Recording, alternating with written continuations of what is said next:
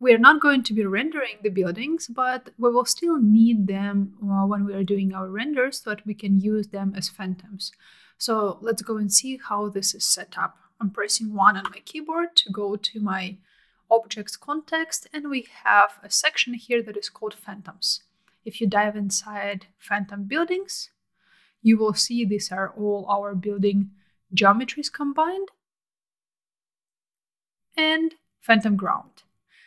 You will see it's written here, we could have used the ground that came with the buildings, but because it is situated at 0 in height, we could also use a grid with some simple grid that was transformed, its scale was increased.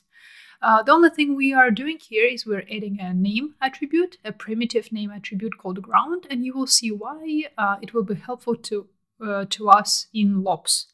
So let's dive into LOPs, press 2 on the viewport, and here is our LOP test 003.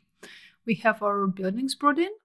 Let's view them. Oh, we don't have the camera yet. Let's just select the merge, view the merge, and then we can look through the camera. So we have our buildings and we have our ground. They are brought in the same SOP import manner as the helicopter earlier. After that, we created some materials. If you dive inside, this is a simple material X, and all it has is a gray color on it and then 0 specular. And then we assign this material to our ground and the buildings, just so that they're not reflective and super bright.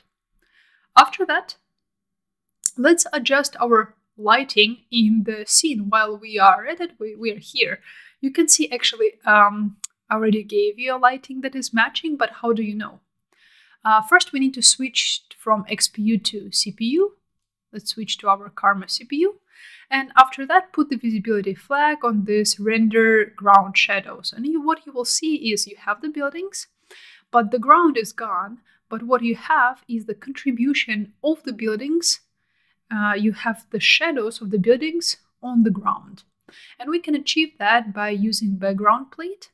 All we need to do is to say, hey, which primitive do I want to receive the shadows? And in our case, we want the ground to receive the shadows. Yeah, so here is our background plate, and we want the ground to receive the shadows.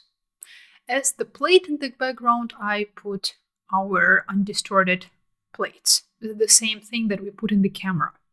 And after that, in the render ground shadow, all we needed to do is go into image output and turn on this import render vars from second input. Without that, this background plate is not gonna work.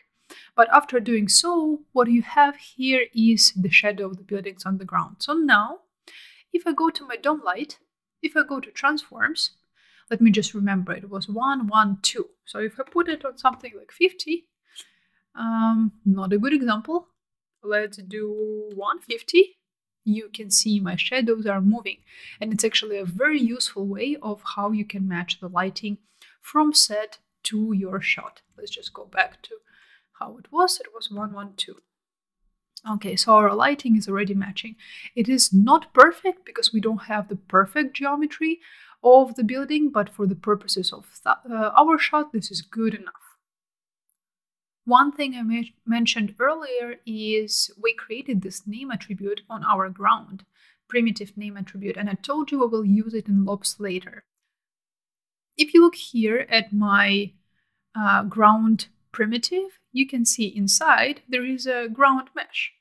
And this name ground is being picked up from the name attribute, because if I disable it, you can see it just by default gets called mesh_0.